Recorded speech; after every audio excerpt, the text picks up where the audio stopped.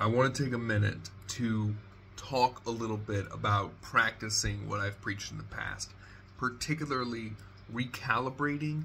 Life will throw things at you. Have a bare minimum. This summer got away from us, from me. This summer I changed jobs in a very good way, but it was a job change. We did another Kickstarter for my wife's second book, and then we did way more events, way more intense events to sell her book. It's all worked. It's all worked great. The kids and having them over for summer just hit different this year. They're getting older, and that comes with new challenges and just new dynamics to balance out. The new job requires me to be in office more. That has changed dynamics more. And this is all happening at once. I'm just now. Oh, and I ran a micro Kickstarter in collaboration and on a big test. While all this is happening, I have to recalibrate. And I don't do it perfect every time, but I do it better each time I do it, generally speaking. And it's because I do follow my rules of have a bare minimum. I have been less active in my Discord because my bare minimum now is a certain amount of TikTok and whatever projects I need to push forward.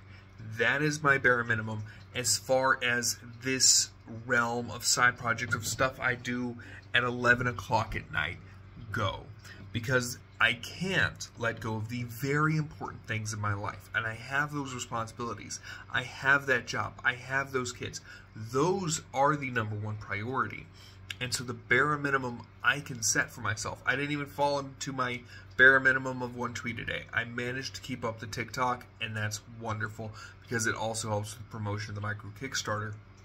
The point of this little tangent is that, one, as I've said before, have bare minimums, be ready to recalibrate. Life will throw you curveballs. The whole point is to be flexible, and if you have a bare minimum, you can build back up to where you were. I'm just now coming out of it. I'm just now starting to be able to breathe, and I have other big projects that I immediately have to hop into, but I feel equipped to do so because it didn't all fall out from under me. I didn't let go of all of my best practices. I eased up on some of them, and I know how to pick them back up. That is a very important thing. It takes practice. Like I said, I'm still not perfect at it, and I'm not going to be, because every year it changes. The parameters, the dynamics, the goals, the resources, they change. And so it's not going to get perfect. But I am getting better at managing those changes because I'm following the practice, and I'm forgiving myself for not doing everything all the time, all at once. I am doing what I can do, what I need to do. The thing I'll end this with is a saying I have force-fed myself and still have to. It said, I am capable of anything, but not everything. And you are capable of anything, but not everything. And this was just a reminder of that for me in this moment, and for you for when you hit that moment. Y'all have a great day.